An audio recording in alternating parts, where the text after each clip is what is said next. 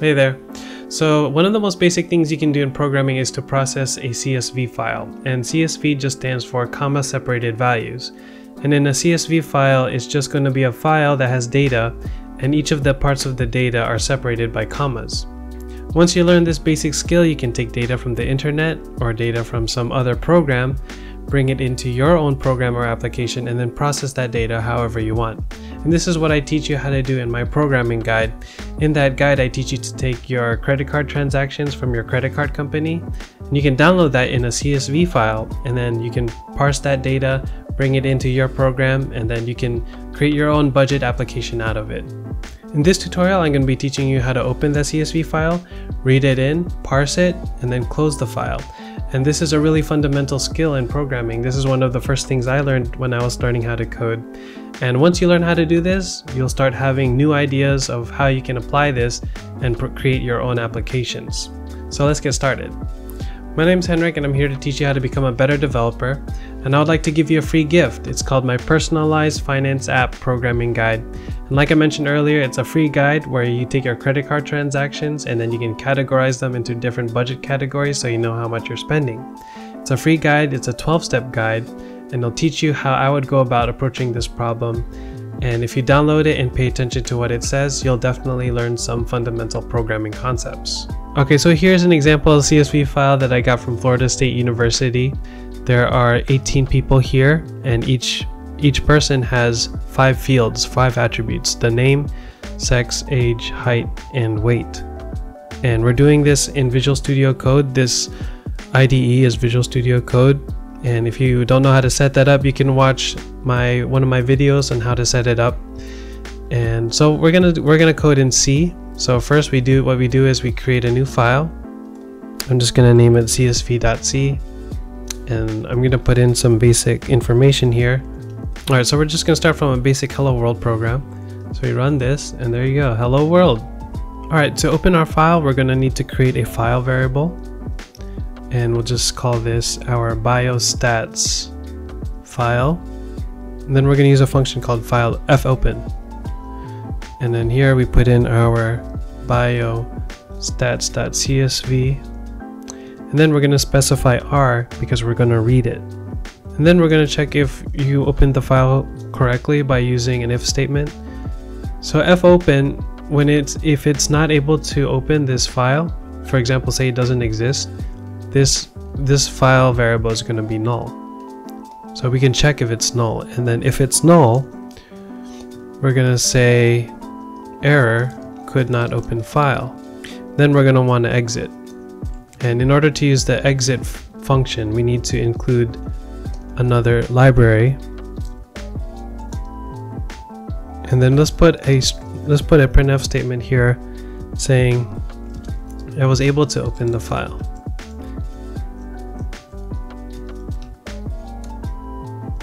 I'm just gonna put these 2 bars so that it's easier to see in our output. Okay, so there you go. I was able to open the file, but say the file name was something different.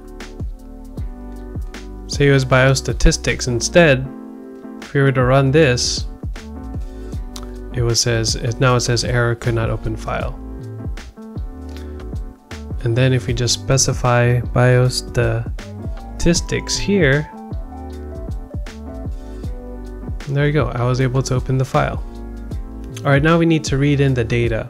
And in order to read in the data, we need a buffer to read the data into. So let's create a variable char buffer array, and it's just going to be 1,000 characters long, and then we're going to read in the file here. So let's create a comment here and read in the first line. And in order to read in the first line, we're going to use the function fgetS. So we use our buffer as our input, and then we specify the size of the buffer, and then we add in the file that we're going to get the data from, which is the biostats file. And then let's print that line.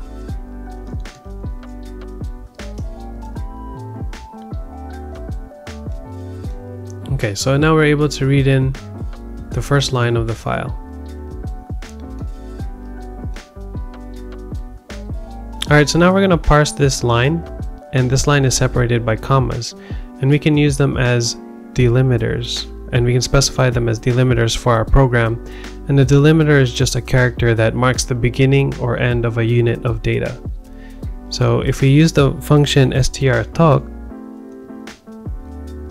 we can specify our buffer, and then we can use comma as our we can specify comma as our delimiter, and this one will give us the first unit of data, which is going to be this one.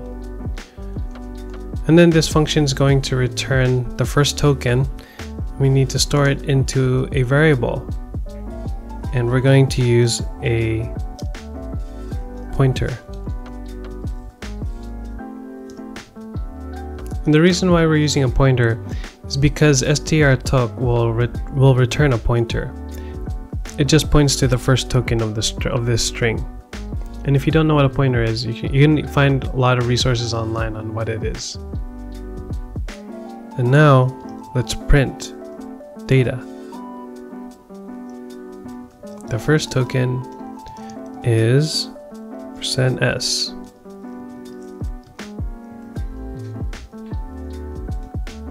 And in order to use strtalk, we need to include the string library. So let's include that library here. Okay. Alright, so there it is. The first token is name. Okay, so now how do we get the second token? All you have to do is call strtalk again. But instead of using buffer, we're going to use null, which just tells the function to continue parsing the line that we specified in the first call. So let's run this. Okay. So it's basically finding this. And then if you want to continue going, we want to find the third and fourth ones. Third,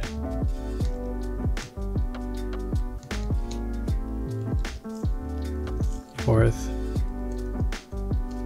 and fifth. So you run this. There you go. Now we get the first token, second token, third token, fourth token, fifth token. Now this space is kind of awkward. I think that's just because of the CSV file, the way it's formatted. It has a random number of spaces here. But in the next lines, it's also different. It has different number of spaces. So I think we should just leave it alone for now, and then we can clean up the white space later on. And white space is just this space here. So let's not worry about that for now. Let's just focus on getting our data. Then we can make it look prettier later. Alright, so now in order to get the next line, all we need to do is call this again, the fgetS. And then let's also print it again.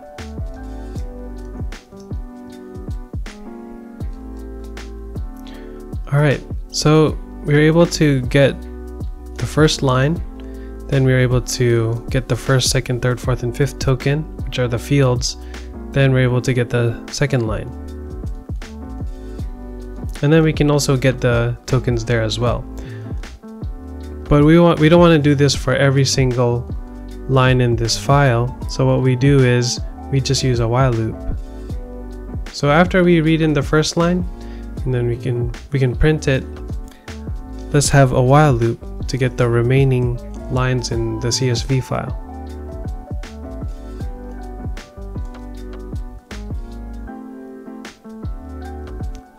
So you can use fgetS because when it's done reading the file, it will just return false, and it will exit the while loop. And we can actually see if this actually works by printing. So in this while loop, we're just going to read every line until the end of the file. Then we're going to print each line as they come in. So let's not worry about the parsing for now. We're just going to read in the first line, and then here we're going to read in the rest of the lines. So let's try this. Okay, it just says null here because fgetS was reading the end of the file, so we have no tokens to parse. But if you scroll up, you can see all of the lines that we took from the file. So I was able to open the file. This is the first line, and then here we're reading in the rest of the lines. So within each of these lines, we can bring in our parsing code. So let's move our parsing code inside the while loop.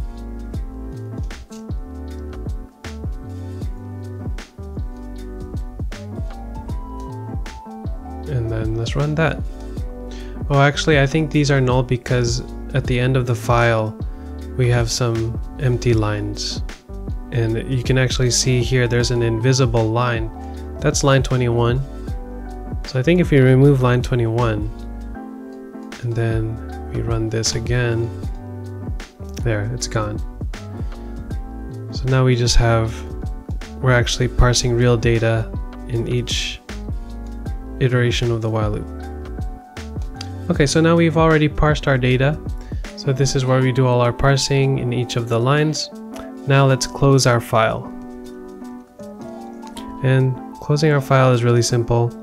All you gotta do is fclose. And we just close our file. And there you go. And that just frees up that memory for the computer to use later. Okay, so now we've parsed it. We can do whatever we want now with our data. Now that data is inside our program. Actually, what you want to do is you want to store this data into some sort of structure, and then you can parse the data however you want. So let's just do a summary of what happened. So we have a buffer for each of the lines. We have a char array, we have a char pointer for each of the tokens. We have a header, hello world, and then our biostats file in a file variable. You specify R to read it. We check if the file exists, and if it exists, we continue. Then we read in the first line because we don't really care about the first line. It's just the names of the columns or the names of the fields. And then we use a while loop to read in each of the lines, and in each of the lines we parse the data using strtalk,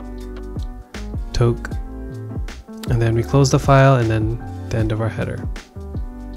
Alright, so I hope this was helpful for you. If you have any questions, feel free to let me know in the comment section. I'll be sure to answer them there. And I'm curious to hear from you, what kinds of CSV files are you going to parse, and what kinds of applications are you going to build now that you know this skill. And if you can't think of an application, you can download my personalized finance app programming guide, and there you can parse your credit card transactions file, and then you can create your own budget app based on that file. And you can download that in the link in the description. Alright, thanks for watching this video. I really appreciate you taking the time to listen to what I had to say. If you have any other ideas on content that I can make, I'd love to hear from you. And I'll see you in the next one. Peace.